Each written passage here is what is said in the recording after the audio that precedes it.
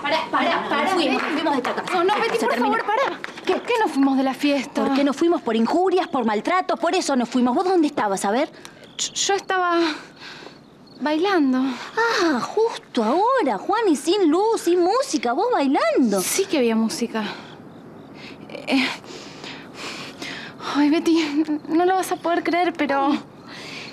apareció la magia. La magia, Betty. ¿Qué magia? Vos estuviste tomando vino.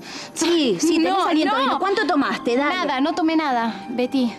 Estuve bailando con el hombre de mi vida. ¿Entendés? Estoy segura que es él. Ah, mirá qué lindo, ¿eh? A mí casi me matan y la señorita, ¿qué? Paviando. Juani, esta casa es muy peligrosa. ¿A que no sabés quién me vino a pelear?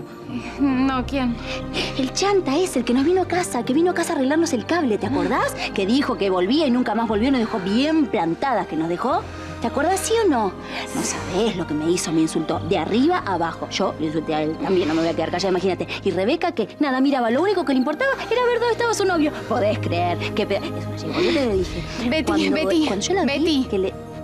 Tengo que volver a la fiesta, ¿entendés? No,